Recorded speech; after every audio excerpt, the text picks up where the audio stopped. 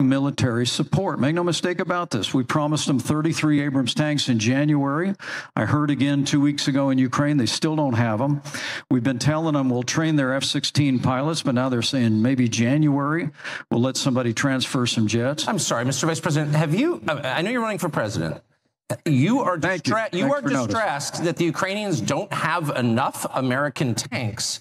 Every city in the United States has become much worse over the past 3 years. Yeah. Drive around. There's not one city that's gotten better in the United States. And it's visible. Our economy has degraded. The suicide rate has jumped. Public filth and disorder and crime have exponentially increased.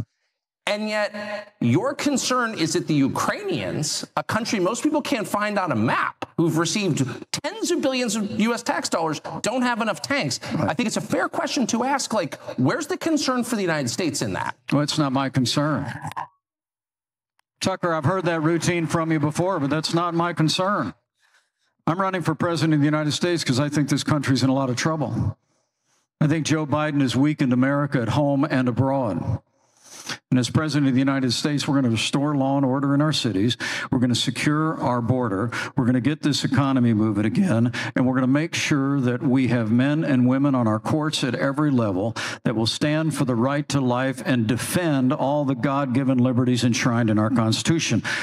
Anybody that says that we can't be the leader of the free world and solve our problems at home has a pretty small view of the greatest nation on earth.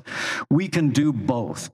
And as President of the United States, we will secure our border, we will support our military, we will revive our economy and stand by our values, and we will also lead the world for freedom under my administration. I promise you.